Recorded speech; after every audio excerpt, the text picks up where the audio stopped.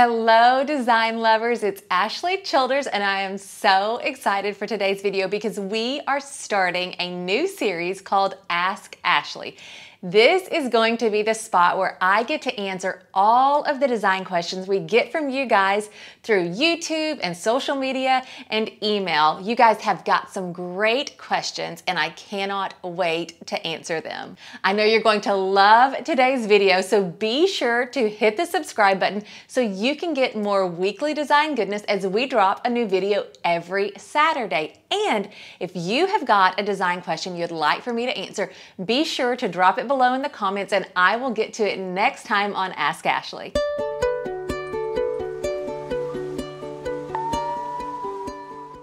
Let's jump right into some of the questions that we have got from viewers. The first question was from our 2023 design trends video, and the question is, we live in a log mountain home. It's beautiful but dark. We have a mohair massive couch, but I love Indian brass. Any ideas? Okay, first and foremost, mohair is one of my very favorite upholstery choices for sofas and chairs. Honestly, anything. I love mohair. It is beautiful and it is super functional because it is so hard wearing. Like, it just doesn't show wear and tear. So invest in mohair if you can. It's one of my very favorite fabrics. Now, in addition to that, I don't really know what color the mohair sofa is. So if it's a dark color and you're wanting to bring a little bit more lightness to the space, I say add some light throw pillows and maybe a throw blanket. You can really kind of bring a lightness to a space through small decorative pieces such as throw pillows and throw blankets.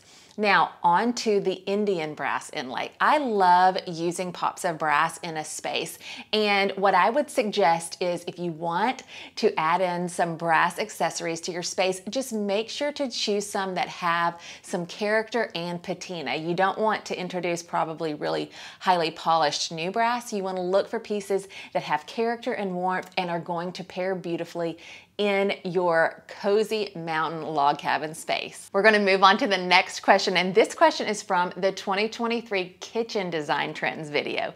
The question is, I have a small area where I could put a breakfast niche, but I don't know how to design it. Can you give me ideas? Oh, I love breakfast niches first and foremost. It's one of my favorite things to add into a kitchen when I am designing one for a client. So my suggestions would be take into consideration the dining table or breakfast table that you want to use, as well as if you already have existing dining chairs that you're going to be using. So for a breakfast area, a lot of times we see 48-inch round tables, even sometimes 60-inch round tables if the space is a little bit larger. So you're going to want to make sure that the area surrounding it, say the banquette, is designed properly and in proportion to the table that you're using. Another pro tip is to measure the height of your dining chair seats if you are going to be combining dining chairs and a banquette, because you're going to want the seat heights of both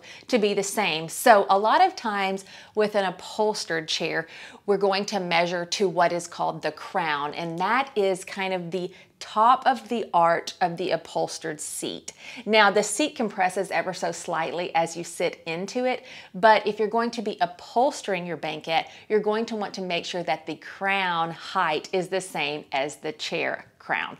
If your dining chairs are not upholstered and they say they have a wooden seat, then you would simply measure up to the top of the wooden seat and make sure that your banquette is also at the same height. Good luck with your breakfast niche. It's one of my favorite things to add. It's going to cozy up your space so much. Okay, let's move on to the next question. And actually, we have lots of questions from our paint trends video. And the first one is, we painted the main rooms and walls in our house Sherwin-Williams neutral ground a couple of years ago, and I love it. Our current project is to have our kitchen cabinets painted. I have been looking at Sherwin-Williams, West Highland White or Greek Villa with the island painted Urbane Bronze. Do you think that will work, or am I off a shade for the cabinets? I actually think either one of those choices would work. I'd also look at Dover White. I have used Dover White paired with neutral ground and Urbane Bronze in a design project, and it actually turned out really, really good, so I can attest that those colors look beautiful together. Okay, moving on to the next question. It is, would you combine a blue pastel with warm, light walls in the same room? Would you color the ceiling in the same color of the walls, especially in a small space, or keep it white? Okay, I think you could go warm on your walls as long as the blue pastel is not too cool. Blues a lot of times have varying undertones, so I would make sure and choose a blue that has a more warm undertone. As for the ceiling, a lot of times what I like to do with ceiling colors is take the wall color up to the ceiling, but cut it by about 30% of white. So add white into your wall color, and that way you get the same continuity of color onto the ceiling, but it feels lighter and more airy because you have added white to it. Okay, moving on, let's go to the next question, and it is, I have a conundrum. Our media room has mahogany paneling and a chair rail. What color should I paint the walls? Dark and moody or warm neutral? Okay, well, that's a personal preference, honestly, but my suggestion, or I have a few, I actually just painted the media room in our home dark olive by Benjamin Moore, and it is probably my favorite color in our entire home. I absolutely love it. It's cozy and welcoming, and it would pair beautifully with mahogany paneling for sure. If you want to go lighter, I would look at Sherwin-Williams Shiitake. It's a really beautiful color, and it will also look great with mahogany paneling. And if you want another option, try Benjamin Moore Stonehearth. It will also look beautiful with the mahogany paneling. Good luck with your media room. Okay, we got lots and lots of questions about the colors that are in my home. And before I tell you all the colors that we use, I want to explain something about our home. First of all, we get questions about the colors, and then we also sometimes get ugly comments that my home is white and it's boring and whatever. First of all, a lot of times on camera, my home looks really, really white, but it's actually not in person. It just kind of reads that way on camera on YouTube. Secondly, the main area in my home is white. I chose a really beautiful white color for the walls because we do tons of photography for my home furnishings brand in my home. We do a lot of styled shoots. We shoot at least twice a month in my home for brand photography and for videography. So having a white backdrop was really important to me because that means I don't have to repaint all the time, and all of my furnishings look beautiful with a white backdrop. So there is a little bit of background to why I chose white for the main area of my home. Okay, so the first question we got pertaining to the colors of my home was, I love the wall color behind you with the beautiful sideboard in front.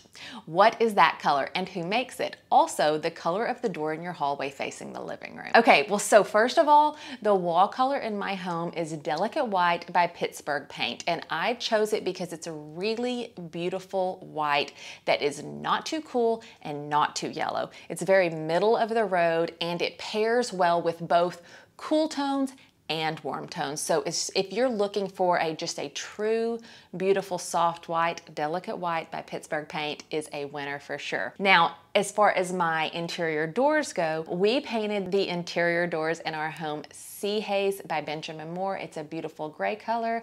I love that it also pairs really well with other tones, and it's a little bit of a chameleon color. Okay, moving on to the next paint question. This question is, may you please share which of the neutral colors would go with honey oak floors? Really appreciate help on this. Okay, there's a couple of options I would suggest. First of all, Benjamin Moore Swiss Coffee and White Dove. Those are both gonna be beautiful with honey oak floors. And if you wanna go a little bit deeper in color, I would say Sherwin-Williams Shiitake or Neutral Ground. Those are also going to pair beautifully with your floors and be a classic, gorgeous color on your walls. Okay, our next question regarding paint is, painting my home in pale oak. I'll be using pastels in my guest bath and laundry. I'm a little scared, LOL. I prefer light and airy. What color white trim do you recommend? And I would say if you're using pale oak, I would pair Chantilly lace with it. It's going to look beautiful and give you that light and airy feeling you're looking for. Okay, next question. I have an east-facing window in my living/dining room. Is it better to paint with a warm neutral or cool in a low light room? I also have medium wood furniture. Okay, this is personal preference. If you are drawn to warm colors, then I say go warm on your walls. If you really love the feeling of cool tones, then go cool. I actually love both paired with wood tones, so it's really personal preference, and I know that's not an answer, but remember, your home is a reflection of your personal style. It should be designed to make you feel good and inspired. Make a choice that you love when it comes to paint color. Okay, moving on to the next question. I wanted my cabinets dark, so I'll go with the same color as the walls in the lounge. And since I'm doing lowers only, I think it'll be fabulous. Yes, it will be fabulous. I love doing multi-tone paint colors on kitchen cabinetry, and I especially love going darker on lowers or islands. Next part of the question is also, where do I stop the dark color when I get to the hall that connects to the foyer? It'll look odd if I just stop, right? Okay, so when you are transitioning paint colors from one space to the next, my rule of thumb is to stop the color at a door casing or trim. This just gives you a like natural stopping point. If you do not have a door casing or trim where you can stop the paint, I would say always stop the paint on a corner if you can. So say you've got one room right here, the wall is here, and this is a darker color, and you want to go lighter in the adjacent room, stop it on the 90-degree angle or on the corner. Okay, last part of this question is, so if inside of the primary room door is black, can the other side be the color of the rest of the doors in the house? Absolutely. When you are talking about painting a door or door casing or trim or whatever, it really can be room by room. It's a room decision based on the paint that you have on the wall in that room and the accessories and the furnishings. So like example would be in my home, my primary bedroom is a really beautiful kind of a mocha color on the walls. We lime washed the walls, and then I did mocha on all of the trim and the door casings and the inside of my primary bedroom door. So everything is uniform in there and feels really cozy and good. But on the outside of my primary bedroom door, it's the sea haze color that the rest of the doors in my house are painted. So don't feel like both sides of the door have to be the same. They totally don't. They need to be whatever color that the room that they are facing calls for. Okay, we have one more question about the wall color in my home, and it is, what white paint do you recommend? I'd like a finish similar to your great room. Who knew there are so many different tones of brilliant white? And like I said earlier, my walls are Delicate White by Pittsburgh Paint, and it's a beautiful white. Okay, here's a question, and it is, my house is small. Which colors should I use on the wall? Well, goodness, I need more information than that, but I'm happy to help you choose paint colors. But remember, paint colors are so contingent on what else is going on in your home. What flooring do you have? What tones do you have in your furnishings as far as like your case goods and your upholstery? The light that you get in the home, all of those things need to come into consideration when you are choosing paint colors. But if you would like to send me a little bit more information, I'm happy to give you suggestions. Okay, next question was, would it be wrong to use Minute Mauve and Balance Beige together? And absolutely not. I love both of those colors, and I think they would be beautiful together. I hope all of my answers are helping you guys out, and remember to drop your questions below in the comments so that I can answer them on the next round of Ask Ashley. Also, I forgot to tell you, I am actually in sunny California this week with my family. We are on spring break, and we're having a blast. We're taking my son to visit a few more colleges before he makes his final decision on where he will be attending next year. Okay, here we go. Let's move on to a few more questions about paint. The next one is, I honestly cannot make a decision. I have crippling FOMO. I have Mistral Blue from Benjamin Moore on my lower cabinets in the kitchen and Chantilly lace on the uppers. I live in an open loft style condo, so one long wall I'm creating to be my major color, and I have been looking at paint since November, LOL. One wall. Thanks for the great ideas. Now someone call my shrink. Okay, well, paint choices can be hard. I totally get it. I would say Stonington Gray or Oxford White for your walls. Both of those colors are going to pair so well with the Mistral Blue on your cabinetry, and that color is very bold, and I love that choice. So I think that adding in one of those more chill colors on the wall might be a really good decision. If you want to keep the blue theme going, I would say either Lake Placid or Sea View. They are both beautiful blue colors and are going to pick up the tones in the cabinetry, but also they're a little bit softer blue, so you can mix those together. Good luck with your condo. Okay, next question. I am a widow and living in a little house on the Gulf, so I am looking for serene light colors that do not take away from the view. I am going for a simple white with warm undertones. I have been buying furniture in the mid-mod style with white with a shell pink undertone, very clean and uncluttered.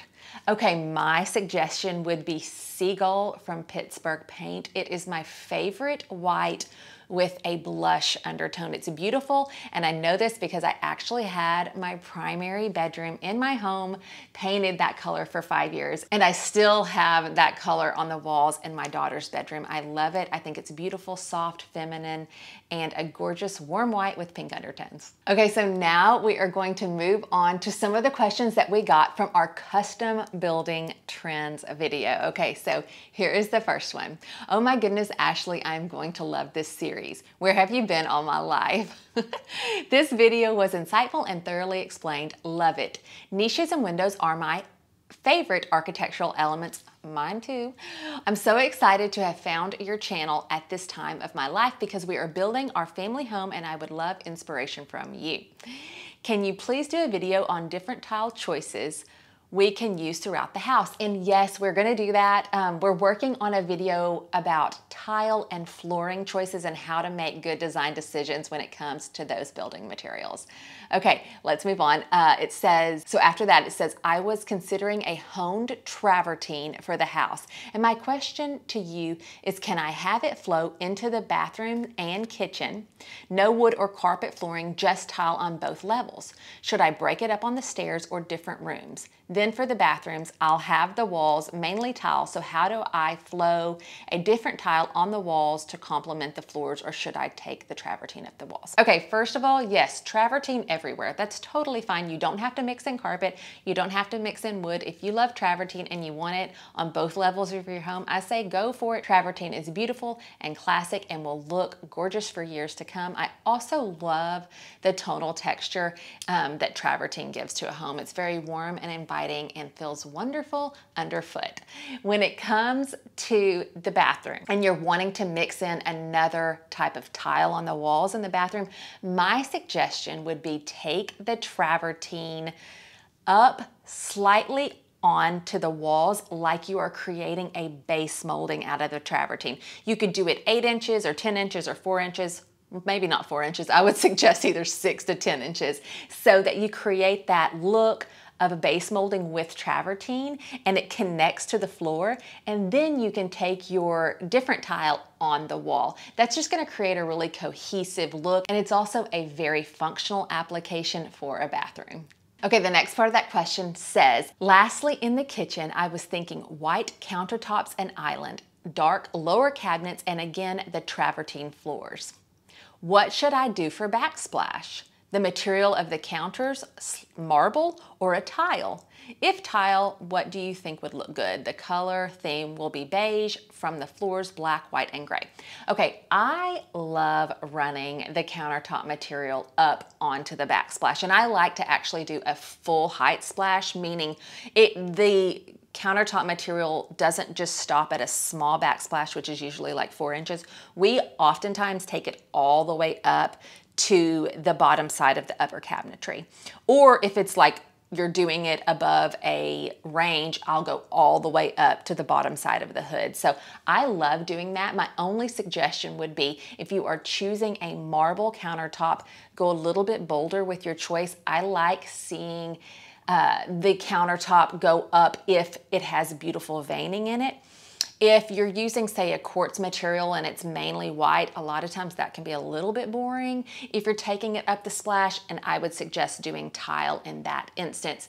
And if you do want to go tile in your backsplash, I would say just make sure you're choosing something that's beautiful and handmade and picks up the colors that you are using in the other spaces of your home. It can kind of tie everything together. I hope that helps. Okay, next question. This one was pertaining to a little quick home tour we did at one of our design build projects, and they asked how big the home was, and let me just tell you, that one's a big one. It's 12,000 square feet, and stay tuned, friends, because we are doing an entire video tour of that home, and I cannot wait to show you all of the gorgeous details we packed into that beautiful project. Okay, we're gonna move on to some questions that we got from our kitchen styling video, and the first one is, beautiful kitchen, but not everyone has a kitchen as big as yours. I have an all-white kitchen as yours, but no island and limited counter space. It would be nice to give ideas for those people like me. Okay, I totally understand. I have a large kitchen. Actually, funny enough, where I live, my kitchen isn't that large. There's a lot of my friends have much larger kitchens than I do, but I know that it kind of depends on where you live and what your home is like. If you're in a small bungalow or an apartment, your kitchen's gonna be smaller than mine. So my suggestion when styling a smaller kitchen would be to just add in some interest through maybe mixing materials. I always like to go back to the 4 design principles of interest, scale, repetition, and movement when I am talking about styling a space. So mixing materials is going to give you that interest that I'm speaking to. Maybe bring in a vintage cutting board like I did in my home. You can do that no matter the size of your space, or a really fun little vintage crock next to your range or stove that you have some wooden cooking utensils in, or bring in some live greenery with a potted plant or some fresh flowers. Those are things that you can add in that don't require a super large kitchen, just adding some personality and some live elements and even a touch of your personality. Maybe you have a small piece of art that's sentimental to you and you can prop it up against your backsplash, something like that. When you are thinking about styling your kitchen, it needs to be functional, but it also needs to bring you joy. Every room in your home should be a reflection of your personal style, and your kitchen is no different. I also want to speak to the fact that, like I said earlier, a lot of times my home looks on camera like it is all white, but my kitchen's actually not all white at all. The walls are delicate white like the rest of the main area of my home, but the cabinets are Benjamin Moore Gray Owl, and our island is Sea Haze, so it's a slightly darker color. And I love those colors. They're very bright and airy, but they're not all white. So we have some tonal differences when you're in the kitchen. I know sometimes it might feel like it's all white on camera, but it's actually not. Also, something to speak to about my kitchen is that I used a really beautiful honed marble countertops, and I chose my cabinetry color and the colors in my kitchen based on those countertops because they were the jumping off point for my entire space. In addition to the suggestions I made about styling your kitchen, another thing that you can do to add a lot of warmth and personality to your kitchen is a rug, and it doesn't have to be huge. Your kitchen doesn't have to be big. You can do a small rug in front of your sink or a runner in front of your range, or however a rug would play into your space best. But remember, rugs are going to add texture and personality and color to a space, and you can find a rug to fit your personality and your style. Okay, I hope that you enjoyed our very first video in the Ask Ashley series, and if you have got any design questions that you want me to answer in the next video, make sure and drop them below in the comments. If you love all things design, then follow us over on TikTok and Instagram at Ashley Childers Home to get a little sneak peek at my daily design adventures. And if you want even even more designer tips and tricks, you're going to want to check out this playlist next. As always, I'm Ashley Childers. Thank you for watching, and remember, good design is for everyone. So create a home that inspires you, have fun styling and decorating your spaces, and fall in love with where you live, one room at a time.